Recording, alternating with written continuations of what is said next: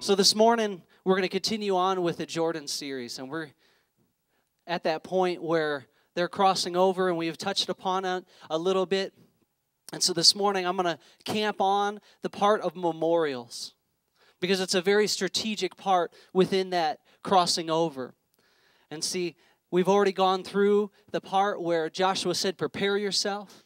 Get yourself ready. Begin to make provisions. For tomorrow the Lord is going to do amazing wonders among you. And I can't help but to think that's where we are prophetically. That's where we are as a congregation. That's where we are as a people right now with the Lord, is that He is declaring from heaven, almost in every angle that you can find, I am about ready to do amazing wonders among you. And see, in our hearts, that should create an excitement, because that means things that we've been sowing, things that we've been believing for, things that we've been warring for year after year after year, God is about ready to bring forth into the earth this year, this day, and this hour. See, this morning I feel that very, very strong, and it's not just some sort of type and token. It's not a fortune cookie that I read that said God's going to do something. It's what I feel in my spirit, that as I believe and I'm praying about this year, and I'm praying for you guys, that He begins to say, this is the year. This is the year of the Lord. This is the year of His favor. This is the year that what you've been believing for is going to happen. In that, there's still some more instruction for us. And so this morning, I want to take a moment and let's begin to read out of Joshua 4.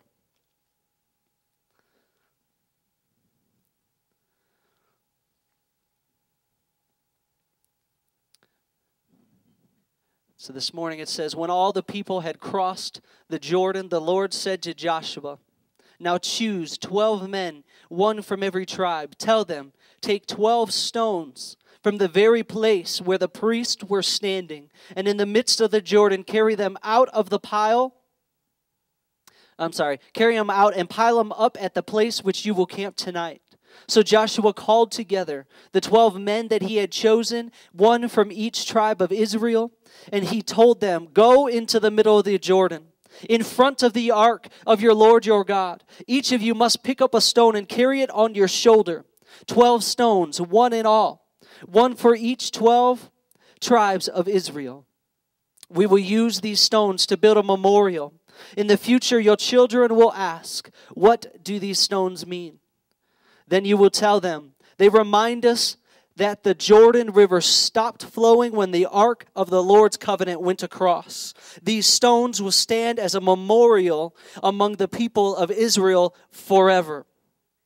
So the men did as Joshua commanded them. They took 12 stones from the middle of the river Jordan, one from each tribe, just as the Lord had told Joshua. And they carried them to the place where they camped for the night and constructed the memorial there. Joshua set up another pile of 12 stones in the middle of the Jordan, at the place where the priests who carried the ark of the covenant were standing. And they are there to this day. Verse 10, the priests who were carrying the ark stood in the middle of the river until all of the Lord's commands that Moses had given Joshua were carried out. Meanwhile, the people hurried across the riverbed. And when everyone was safely on the other side, the priests crossed over with the ark of the Lord as the people watched.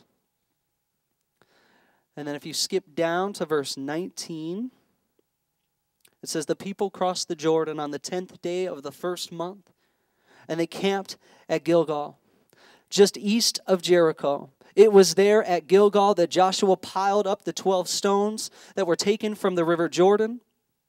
Then Joshua said to the Israelites, in the future your children will ask, what do these stones mean?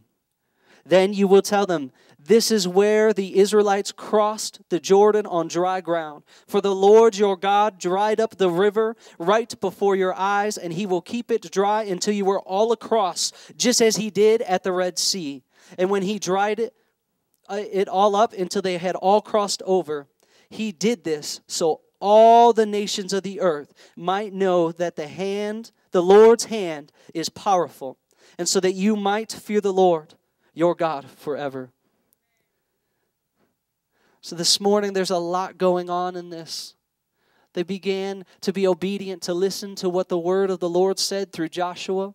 They began to go across. The 12 men were ready to do what their commander had said to them, and that was get the stones.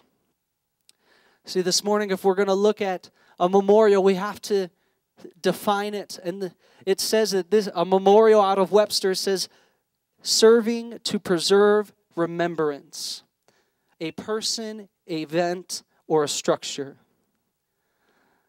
See, we can all think of the Washington National Monument Memorial, the Lincoln Memorial. We have Mount Rushmore. These are all very big memorials that have been constructed by the hands of men. And they all signify different things for this country and the freedoms that we have and the beliefs that we stand for. But see, if we're going to take a moment to look at that, we have to remember that our lives are not dictated by the world that we're in. They're dictated by another kingdom, and that is the kingdom of God. So when the Bible begins to talk about a memorial in the same way that our children go to school and they learn out of our history books what has happened, the same way we need to take the memorial and the reverence of what God has begun to say and construct in an event, in a person, in a structure, and apply it into our life. See, we don't live on this world as this is our home. We live in this world as we are passing through. And what are we constructing along the way that is crying out, that says to the generation around us and the world around us, there is a God, and today you will all know the wonders and the works that He does because of the memorial that He is constructing. See, we have to be intentional about the memorials around us. Why is it a big deal that Joshua called 12 men? We all know that it represented each man from each tribe. That means there was always a priest, there was always someone out of that tribe that God can look to and hold accountable to say, is your tribe remembering the work? Do they remember what I did in their midst? See, when they began the journey to begin to cross over the Jordan, they were told to stay a distance away from the ark. And some believe that distance is actually about a half-mile distance between the ark and the people. But see, Joshua told them through the word of the Lord, go unto the place and from where which the ark stands and grab these stones.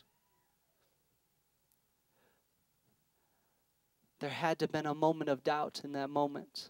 To Joshua, we are to stay away from the ark, but yet you're saying go and grab a stone from where the priests are standing. We don't see that recorded. We see obedience and action going forth. Their priests did what they had to do. Joshua was doing what he had to do. But now the Lord gave another instruction, and now these 12 men needed to do what the Lord had told them to do. So we all have a choice whether or not we're going to do what the Lord says to do. And in that moment, they had to be obedient and take that step of faith and go, okay, I'm going to go grab those stones. And see, when you think about a stone, the stones that I have here in front is probably, and there's 12 of them, this is probably about altogether the size of one stone. Because in the Word, when it begins to talk about put a stone upon your shoulder, carry something the weight as much as a man can carry, it's talking about what a man could carry in that day and age. And in that time, most men were able to carry anywhere from 50 to 70 pounds just carrying. He said, and take it unto the camp that I'm going to have you go tonight. He didn't say, once you cross the Jordan, drop them there and you're good. He said, take them unto the camp. The camp was 8 miles away. So they're taking these stones upon their shoulders, along with everything else that they have, because they're moving their whole nation across the Jordan.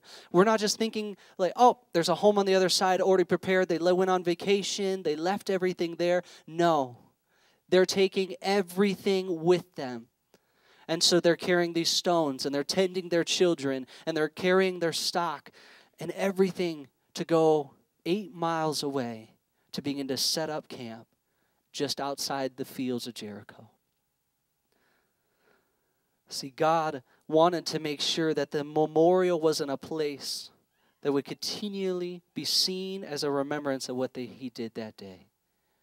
When he had them create that memorial, little did Jericho know, but they were probably looking at the rock formations of what God had begun to put there as cover and as hiding before they began to walk into the land and begin to circle around the camp. They were familiar with the landscape, but these stones helped them blend in. So much purpose beside of just the miracle. It preserved them into the next step. So why are memorials so important? Why is a memorial a big deal to God? This isn't the first time that we began to see the Lord say, construct a memorial. Remember what I'm telling you. Because we have to remember a memorial is not just a structure, but it's an event. It's also a remembrance of something. So this morning, we have to take the moment and look at our life and say, what is the memorial that my life is? And am I remembering what God has spoken to me?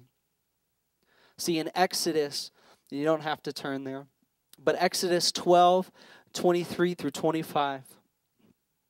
It says, for the Lord will pass through to slay the Egyptians, and when he sees the blood on the lintel and the 2 side posts, the Lord will pass over the door, and he will not allow the destroyer to come into your house to slay you.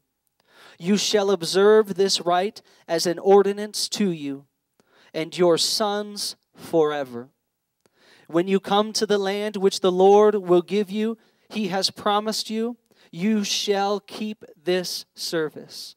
You shall say, it is the sacrifice of the Lord's Passover, for which he passed over the house of the Israelites in Egypt when he slew the Egyptians, but spared our houses. And it says, the people bowed their heads and worshipped. Your sons forever. Your sons forever. This will be a reminder to you when you get to the promised land. See, back in Exodus, he was already preparing the Israelites for what he was going to do at the River Jordan. In Deuteronomy, again, 6:20 through 25, we begin to see this remembrance played out. And when your sons ask you in time to come, what is the meaning of the testimonies and statutes and precepts which the Lord your God has commanded you? Then you shall say to your son, we were Pharaoh's bondmen in Egypt, and the Lord brought us out of Egypt with a mighty hand. And the Lord showed the signs and wonders, great and evil against Egypt, against Pharaoh and his household before our eyes. And then he brought us out from there, that he might bring us into the land which he swore to our fathers. And the Lord commanded us to do all these statutes, to reverently fear the Lord our God in our good ways, that he might preserve us alive. That is this day that it will be accounted as righteousness, conformity to God's will and word in thought and action. For if we are watchful to do his commands before the Lord our God, he has commanded us. See, this morning it's a memorial. It's a remembrance. And we have to continually begin to remember the works and the wonders of the Lord.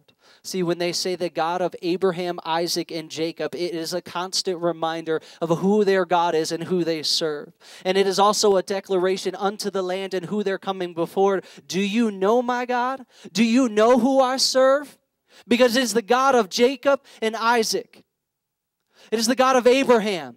And you know those men. And you know what the Lord did in the midst of them. It is a proud proclamation. It is a declaration. It is a fervency and excitement of a roar that comes up within inside. It is my God that did this. It is my God that delivered me from your hand and set me up to walk into the promised land. That is the God we serve.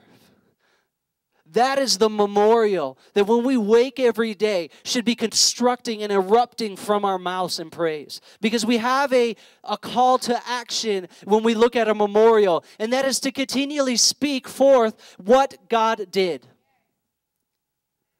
See, it's not just to remember a great story of the past, but it's to constantly reminder of what the greater future is ahead.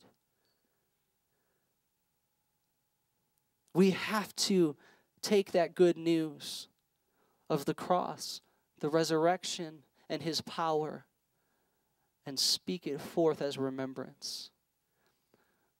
See, some of you might not be called to be a pastor or an evangelist. Okay, we look at those or quotes within those. But there is something that you all are called to do. And that is to bring forth the remembrance of who your God is and who you serve to your family.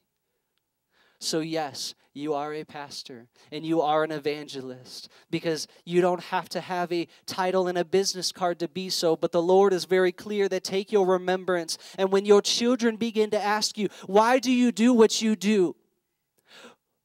Why is it that you come early and set up? Why is it that you go to Friday nights and pray? Why is it that you get up early to spend time with the Lord? Why is it that you spend your business differently than other people?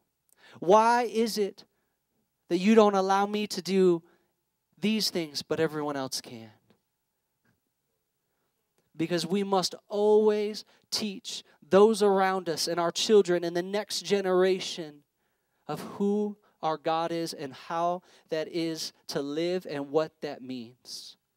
It doesn't just come naturally. See, we're born into this world, into our sinful nature. We're not born coming into the kingdom. We don't have to learn how to lie, cheat, steal. We don't have to learn how to do any of those things. They just come naturally. Look at our children. They just do things and they hide it. They're no different than Adam and Eve. They knew they did wrong, and they try to hide it. But we have to teach them the ways of the Lord. And we do that through the cultivation of the Holy Spirit. And we do that by erecting memorials and remembrance in our daily lives, constantly before our family. This morning, I want to encourage you, who is our God? Who is our God? Isaiah 44, 6 through 8 says, "The Lord who rules and protects Israel, the Lord Almighty, has to say this, I am the first and the last, the only God. There is no other God but me. Could anyone else have done what I did? Who could have predicted all that would happen from the very beginning to the end of time? Do not be afraid, my people. You know that from the ancient times until now, I have predicted all that would happen, and you are my witnesses. Is there any other God? Is there some powerful God that I have not heard of?" See, God is speaking into a generation of the time of Isaiah where they had all gone away and they're all chasing after other gods, and they've begun to forget what God did back at the River Jordan. They've begun to forget what happened with Abraham. They've begun to lose their sight of the memorial of what God did. See, the God we serve is powerful. The God we serve is righteous. It's funny as you look through Isaiah 6, when Isaiah is revealed the throne room, when Ezekiel's revealed the throne room, when John's revealed the throne room. It's not a different story. It's just added on. It's the same thing that they all saw. Eyes of fire, smoke, thunders and lightnings, cherubim and seraphim, angels and creatures, all worshiping the Creator God. Sorry, I almost messed that one up. It's all about Him and His splendor and His majesty. See, do we forget that we are nothing but a speck in the palm of His hand? He says he holds the world in his hand, the universe. All that we are trying to discover as mere men and mortals of what's still out there, he can look at his hand and see it all. The vastness and the expanse of our God knows no end. There's a reason why he can say time does not hold me, because I created time. There's a reason why he can say the end before the beginning and the beginning before the end, because he is not held by time. See, we have to remember, and this morning I'm just trying to encourage our spirits, remember the memorial of who God is.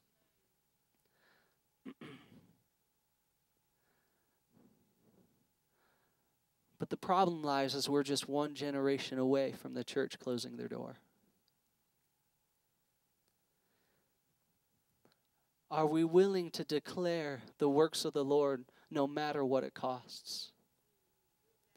See, this morning I felt it so strong, and it says that we will declare that this is not going to happen.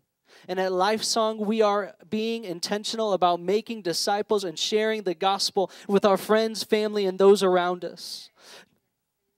Do you want to see the Holy Spirit poured out on all flesh? Then declare with me that we will see God's power manifested in our lives and upon the earth. Why? Because we will never stop telling of God's goodness, His love, His grace, and His power, and His ability to set you free. See, the days of what they experienced are not over. It is not over. We are just beginning to pick up where they left off and where the church fell asleep. We're about ready to step into another great awakening of the Spirit of God being unleashed upon the earth. And it says, I am not a respecter of person, but I will pour my Spirit upon all flesh. Your sons and daughters shall prophesy. Your old men shall dream dreams. See, it is not dead. It is not gone away. It is still alive. And the Spirit says this morning that it is time to believe. The memorial of our life has to speak louder than the culture around us. The memorial of our life has to speak louder than the culture around us, because they're not getting quieter.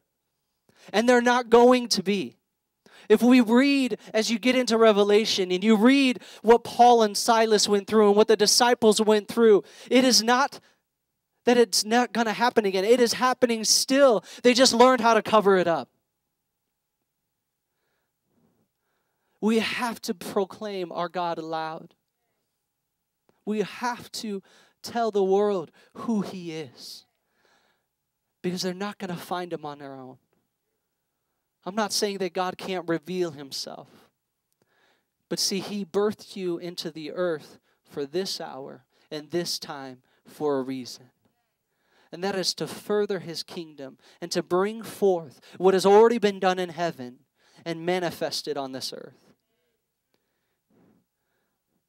We're not here to play church. We're not here to play games with our God. See, the Israelites later on began to worship the memorial and had to send prophets to correct them, because they stopped worshiping the memorial maker and worshiped the memorial. And this morning we can't just get excited about memorials, but we have to also take a moment and look in our life of,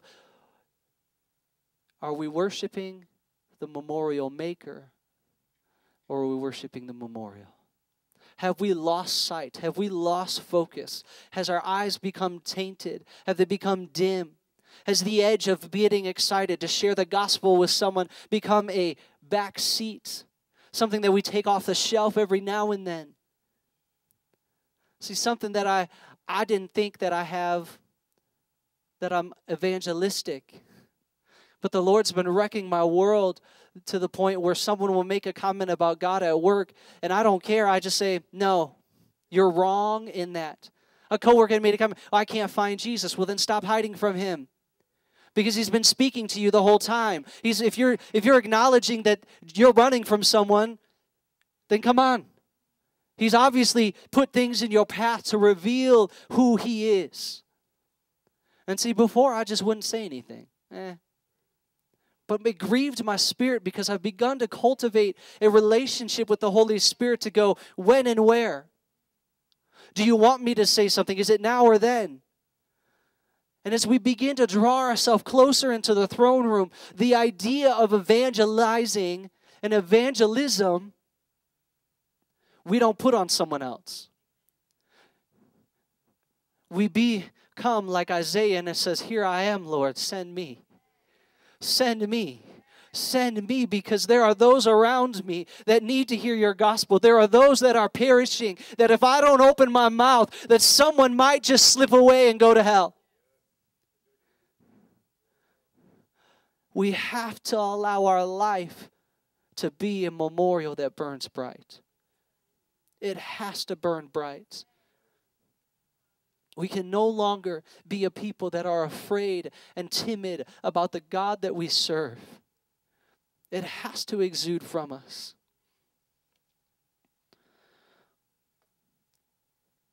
Isaiah 44:9-10 says, all who make graven images and idols are confusion, chaos, and worthlessness. Their objects, idols in which they delight, do not profit them. And their own witnesses and worshipers do not see or know that they are put to shame. Who is such as a fool as to fashion a god or cast a graven image that is profitable for nothing? We have to take the time to look at the images around us, the things that we're putting before us. Have they become a graven image? Have they become something constructed with our hands that we hold higher than the Word? Do we hold it higher than when the Spirit says, hey, cut off the TV for a moment, just spend 10 minutes with me? 10 minutes with me. Jesus said, can you not tarry an hour? Can you not watch and wait with me for an hour?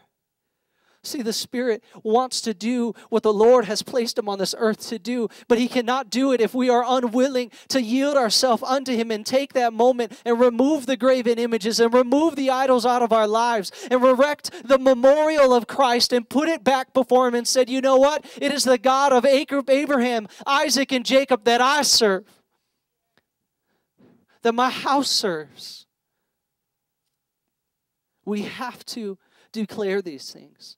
A declaration isn't just a fun thing that we can do and shout about. It holds power and meaning. And especially for those that know Him. When we begin to decree and declare, we decree and declare the words of our Creator. We don't decree and declare our own flesh. We're decreeing out of the Spirit of Christ that lives within you, that aroma of Christ that is a fragrance unto our Father. So when we begin to speak, we speak with that authority and that boldness that backs us. This morning, as we talk about memorials and constantly speaking forth the word, can you come play keys? There's something that stuck, a couple of things that really stuck out to me in the latter part of those scriptures. And it says that Joshua went back in and he created a second memorial right in the riverbank.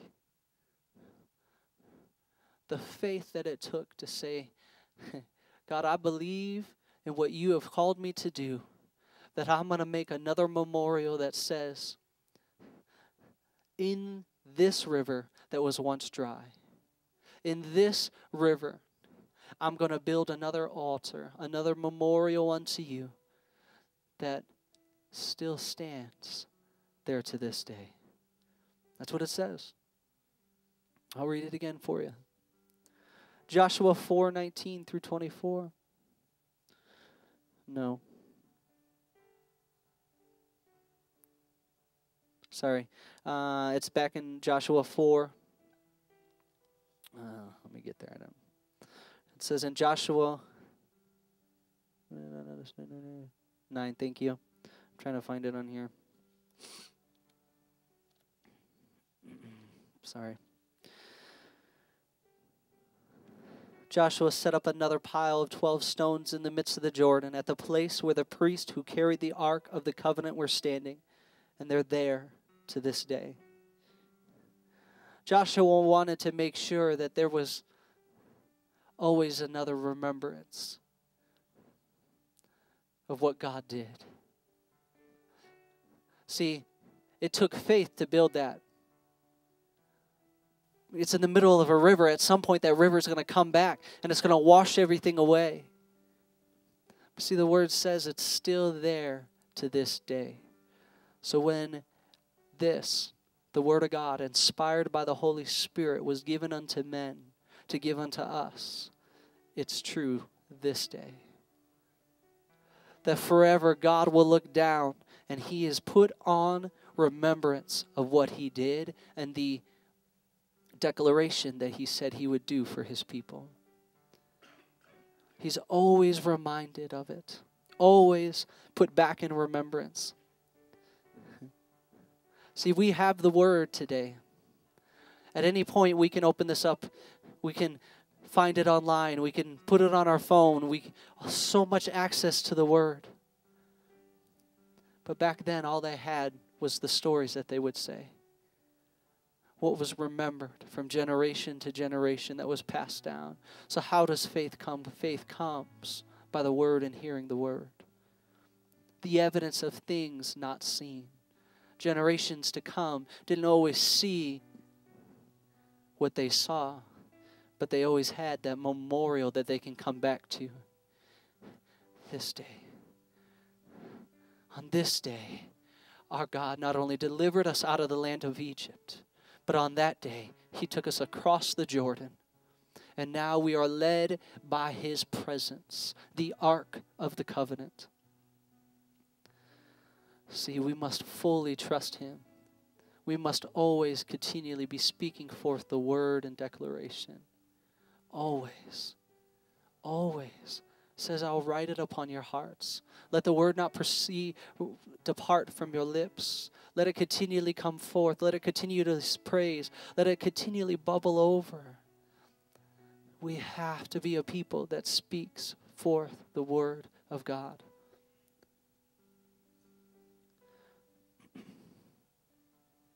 So again, I ask the question of, is your life a living memorial?